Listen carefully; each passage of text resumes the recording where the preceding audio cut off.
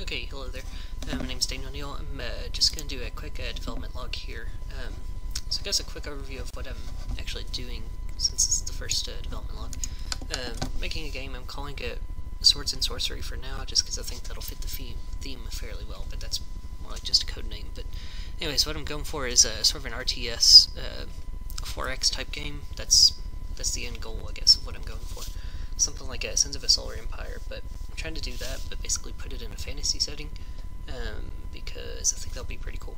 But anyways, I just figured I'd do a quick development log. I don't know if anyone will actually find this interesting, but more so to convince myself to work on this consistently every week. So just to show what I got so far, it's not a whole lot, but basically I just got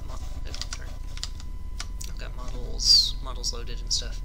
You can see there's definitely some problems. There's it's kind of hard to well, it's not really that hard to explain, but these little things are kind of embedded within each of these objects. They're supposed to be offset, but when the models are imported, I need to figure out how to get those offset correctly so the models display properly. Each of those are separate objects in the original Blender model, so that's a problem I need to fix. But yeah, so I got so far here is just loading models in. Each of these are buildings.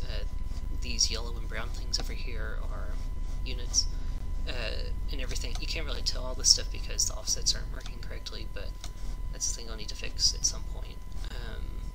So I've got picking working, so I can hover over stuff so you know what's selected.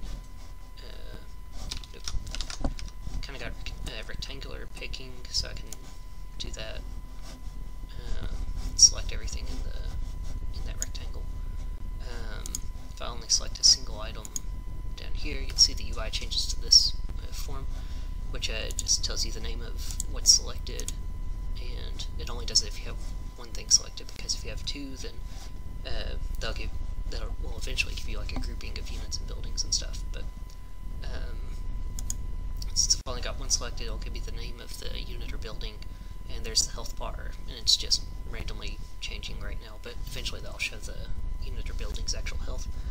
This is your resources, and I'm trying to think of anything else.